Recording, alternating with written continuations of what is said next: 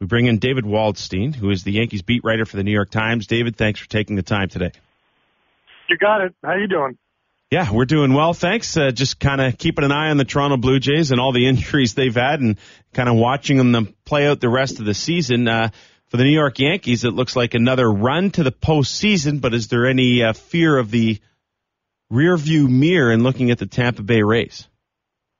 I think without a doubt, but if you look at the standings, it's also the Baltimore Orioles who moved past the Rays and last night, and they're only 3.5 out. So it's a lot closer than anybody would have thought.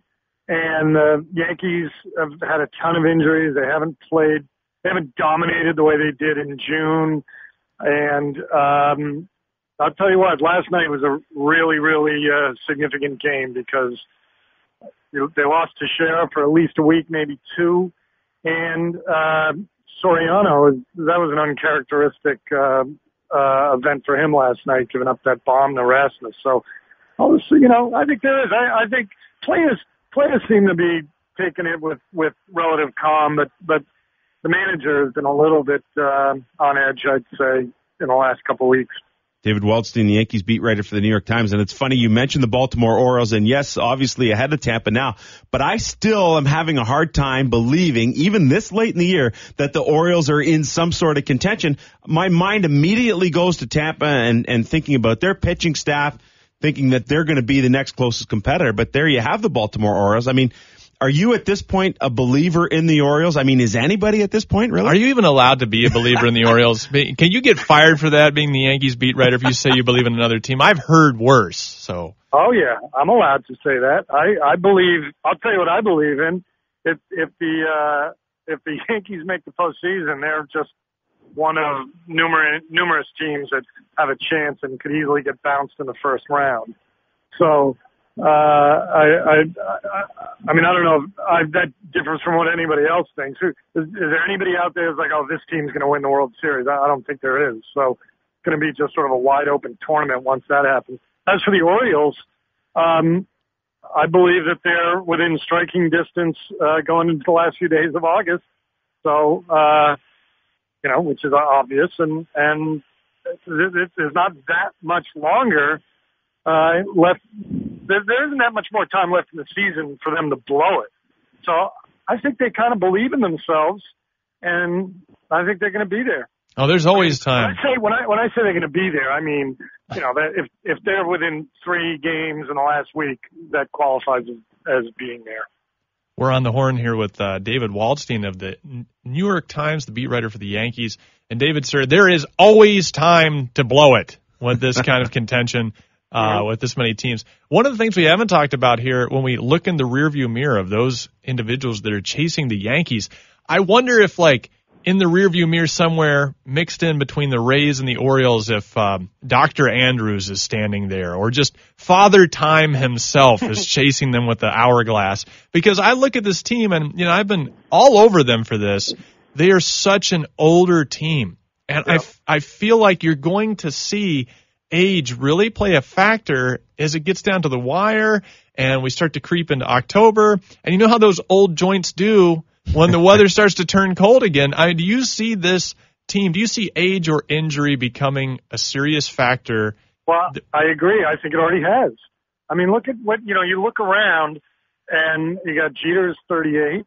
Ibanez is playing a regular role. He's 40. Andrew Jones, 36, I think. You got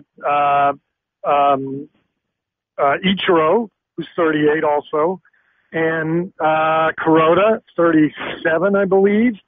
The guy who's already on the out for the season, the closer, Rivera, 42. I mean, this is you're right. It's a one of the oldest teams probably in history in terms of players that contribute. You look around, there aren't those young guys. It's Cano and some of the relievers that are the young players on this team. So yeah, I think it is a factor. I think it has already cropped up. I'm glad that you bring that up, because one of the things that I've been contesting here is that everyone looks at the Oakland team, and you look at the the Rays and you look at the Orioles, especially the Orioles because they're in the same division, but you see these and you're saying, oh, it's just a matter of time before they implode. But I mean, I feel like there are several teams, and the Yankees are one of them, they're kind of on a balancing act, like a tightrope right now, but they're facing not so much the other division as so much as they're facing age, and that could really hamstring them at any time. That's just that is me. I could be wrong. There's going to be a million Yankee fans that are mad at me for calling those players old, but they are, darn it. Yeah, so. They are. They are. It's sure to be a factor. Now, David, when I look at this Yankees team, and Brian Cashman has always done a good job at adding secondary pieces. There is still some time here before the deadline to acquire players and have them on your playoff roster. With what's happened to Teixeira, do you see any more moves being made here? He will look without a doubt, but he's not. There's nothing significant, I don't think, on the horizon because you're not going to give up anything good to get a player that you might only need for a week. I mean, Teixeira is going, a week, maybe two.